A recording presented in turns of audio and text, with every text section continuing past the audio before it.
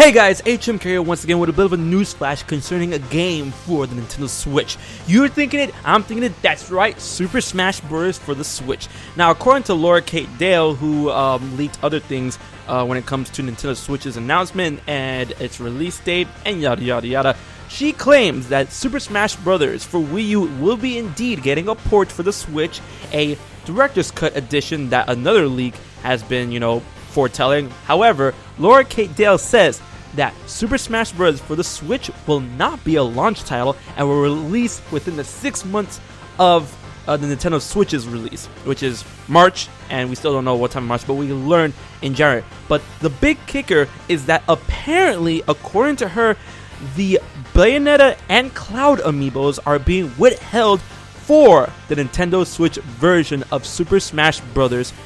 For Nintendo Switch. I was about to say for Wii U, but yes, according to her, the Cloud amiibo and the Bayonetta amiibo, which was currently, or I should say previously slated for a 2016 release, will be held off for the release to, get the hype going, I guess. I was like, yeah, get Smash Bros. On the Switch, and Bayonetta, Cloud, here are the amiibos, finally.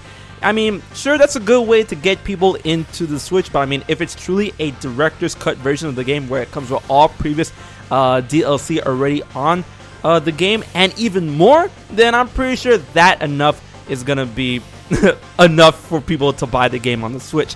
But the one thing that does concern me isn't the amiibos. The thing that concerns me is that this game will potentially not be a launch title. I believe that it should be, and I don't think that Nintendo really has an excuse for it not to be. And 6 months after the release of the Switch, that's a bit of a while. And people are saying, hey, but Smash Wii U came out in 2014.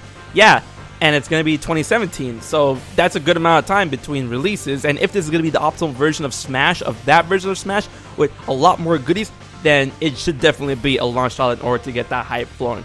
But I want to know what you guys think about this update.